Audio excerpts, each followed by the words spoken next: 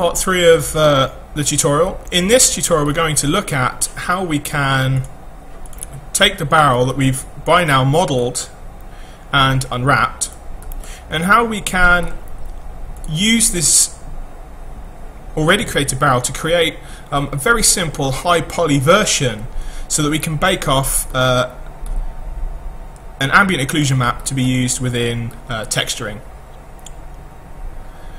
Now, to do this I need to create a copy of this oil drum, and to avoid confusion later on I'm going to name this oil drum. I'm going to add a suffix to this of LP, and this is going to refer to low poly. To create a copy of this I need to hold shift and drag this over, and make sure that object is set to copy and that the name is not LP underscore or LP001, then in fact it's changed to underscore HP, and this will represent high poly. And I'm just going to hide the original low poly barrel to avoid any confusion. I'm going to right click on it, hide selection. Now, what this barrel is going to allow us to do is essentially subdivide the geometry that already exists, and we can do that by adding a mesh smooth modifier. And when I do this, you'll notice that it doesn't look quite right. It looks quite soft. And this is because each polygon is being subdivided and smoothed with the polygon that is next to it, the polygon that's next to that, so on and so forth. And we have to add in what are known as supporting edges to create a far tighter look, to create something that looks really nice and looks really high detail. And to do this we need to nestle and edit poly in between mesh smooth and unwrap UVW. I'm just going to turn mesh smooth off for now because it will be a little bit distracting, and I'm going to select unwrap UVW, and I'm just going to drop down the list here and add a new level of edit poly. Just bear in mind, guys, that as we have added a new level of edit poly, if we do anything like extrude or inset, then we will need to re-relax parts of this unwrap UVW. But all I'm planning on doing is adding edges, and that data is translated down to this unwrap UVW. We won't have to change anything here, so it should work absolutely perfectly with this unwrap. Now, in order to add the edges, we've already used connect today. We're going to use it again now, but this time we're going to use it a little bit more constructively. Now, as I said before, I'm going to toggle this mesh smooth on and off from time to time. If for whatever reason you find when you toggle yours on it doesn't work, then what you'll find is that your show end results on/off toggle will come in handy here. If you just select that so that it kind of looks like it's indented, you'll notice now that as I turn that on and off I get a constant update, and this is why working this layer methodology the way that we are here is really useful. Now we're going to start at the top of the oil drum here. Now the first thing we need to do is we need to inset this group of polygons here. Now because it's they're all triangles, we don't have any ring data. We can't ring across basically. So I'm going to quickly just going to select all of these here just by holding Control and left clicking. I'm sure there is a faster method, but I don't know of it. But just be careful that when you are moving this you don't actually nudge any of it. If you do notice it move, then Control Z, and that's demonstrated there. And what we're going to do whilst this is all selected, or once this is all selected, we're just going to add an inset here using the settings box next to inset, and I'm just going to increase this gently. What I want is a new edge formed right next to the original edge. Once we've done this, and I'm not going any more than 0.08, it's a very small inset. And as I add this now, I shall re-enable mesh smooth, and you'll see now that this section looks a lot tighter. Okay, if I hide edit poly now, that's what it looked like previously, and you can see the difference there. Now the next step is to add edges along the inside rim, and to do that we need to ring each edge here. So I'm just going to select one and click ring, or you can select one and shift click the one that's next to it, and we're going to use connect here. So I'm going to right click connect, and I want two edges. The reason why I want two edges is because for each edge that I need to support I need to have a separate edge. For instance, this will go some way to supporting these edges, but it won't actually make them as tight as we have here, so we need to increase this edge count by 2. And we're going to use this pinch slider to push these edges right up close to the other edges, and we want to get to about 98 here. Once we've done that, click the tick, and we'll toggle on the mesh smooth just so you can kind of see the difference. So that's what it looks like now, and you can see a huge difference here in the inside rim. We have a whole lot more detail now. Now, the great thing about 3ds Max is it remembers the settings, so we can go ahead and select the top of the ring and literally just click the connect button now. Same with this here. I'm going to click and shift click, right click, I'm going to click connect, and I add 2 edges now as I mesh smooth this. My settings are remembered, so I don't have to keep going back into settings. When we come to this point here, we need to be a bit smarter about it. We can grab both of these edges here and ring them, but it's far more efficient to double click this central edge, and we'll scroll all the way down here, double click this central edge, and this central edge, this one and this one, and we'll just convert this selection to polygon. And what this is going to allow us to do is inset these particular polygons here to create a nice edge for us. So again, we want to create something that's relatively tight there. I'll mesh smooth that now, and you kind of see that's much tighter. If you want something a little bit tighter than that, then we'll just Control Z a few, and I'll just cancel the inset, and we will have to ring each one of these separately.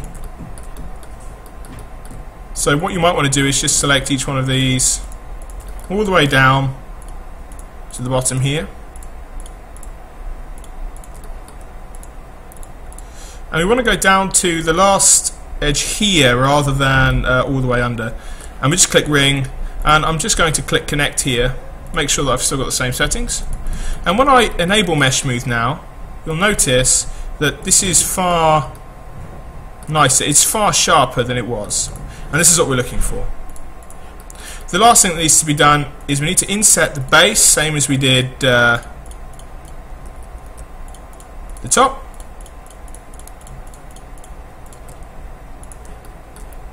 by a very small amount, and then lastly we need to focus on this cap section here, and I'll select all of the top, make sure we don't move it, insert that again, and we will select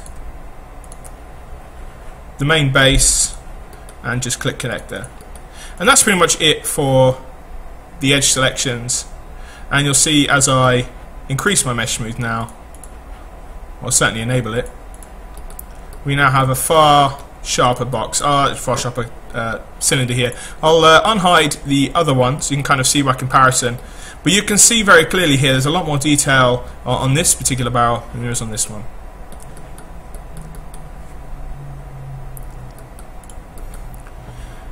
Now the next step is to render a texture from this particular shape here. Now because it's got the same unwrap, and we haven't really added any destructible polygons to this, we've literally just included edges that are now added to that unwrap. We can focus on actually setting up the render. We don't have to redo any of the other bits. Now to do this, I'm going to press the render settings, and we have to set the scene up a little bit. So I'm going to hide my cylinder here, the low poly, and an ambient occlusion map is what we're going to bake, and to do this we need to have a light source. So to add a light source, we're going to come to the Create tab, Lights. Rather than having photometric, we'll change that to standard. We will look at photometric lighting later on, but for now we just need a standard skylight. And I'm just going to left click in the scene to place that. What you'll find is that everything now becomes a little bit washed out, and if I leave my mouse alone for a little while, we get a realistic representation of what that shadowing is going to look like. We need to select the light and come to the Modify tab, and we just need to enable casting shadows here under Render. We then need to come to the Render Setup, come to Advanced Lighting, and then under No Lighting Plugin we need to click on Light Tracer. This will just speed up the render overall. We can close that now. Next, I want to select this barrel, and I want to press 0 on the keyboard, or I want to come to the rendering tab and click on Render to Texture. Now the first thing that we need to look at here is what a lot of these options mean. Basically everything at the top we don't need to really worry about. Okay? If you've got a network render set up, then the chances are you already know what all of this stuff is. The first thing that we really need to change is down here. Now, if you've never used this before, you'll find that within here, use automatic unwrap is your default. We just need to make sure that we're using existing channel at this point, because if we don't, it's going to add a modifier just above this mesh smooth that's going to flatten the unwraps that we've already created, and it will overwrite everything we've done. In a couple of weeks, when we have a look at normal map projection, we will be using projection mapping, but we don't need to worry about this today. The next thing we need to worry about is the output bin here. Within here we can add a number of different types of maps. In this particular instance we want a complete map, and we click Add Elements. The next thing we need to change is where we're going to save this. Now, unlike everywhere else in 3ds Max, if we render an AO preview, it's actually rendered without, the preview is rendered without the 2 pixel padding that is included when we actually save the map in a folder. And what this will mean is that whenever I apply this or use this as a multiply map over diffuse in Photoshop, it will actually shorten the diffuse material and I end up with black lines where my seams are.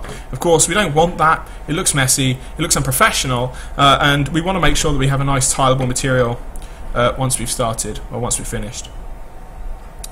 Now, to create a save for this, I'm going to click the 3 dots within the little box here. I'm going to navigate to the folder that I have already set up for you guys. And I'm going to change the file formats to bitmap, and I'm going to call this one oildrum_AO, and AO is going to signify ambient occlusion. I'm going to click Save. RGB 24-bit, 16.7 million colors is fine. Click OK. And we're ready to go. The only other thing we need to change is that currently the map size is 256 by 256. This isn't really going to help us a lot. We need 1024 by 1024. So if we select the button that is labelled 1024 by 1024, it will automatically change the map size. Now we still have one step before we can click render.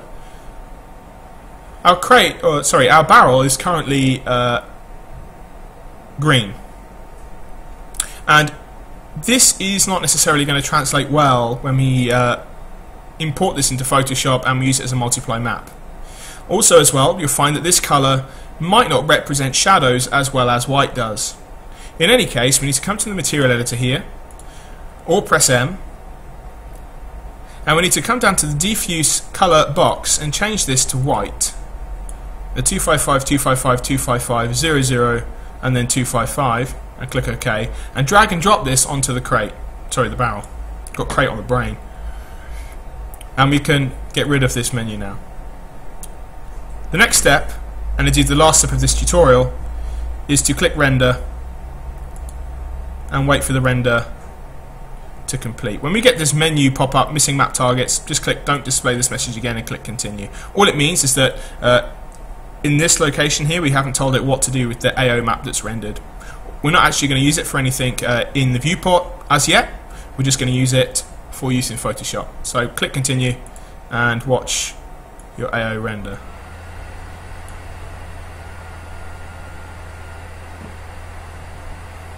And this is what we should end up with.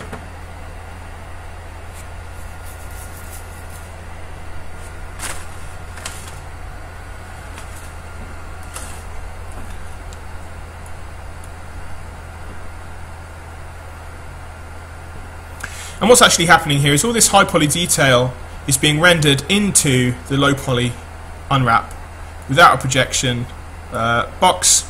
I find using this method is a little bit more accurate than using a projection method, and it's certainly far easier without having to re-unwrap everything. And that pretty much concludes section 3 of this tutorial.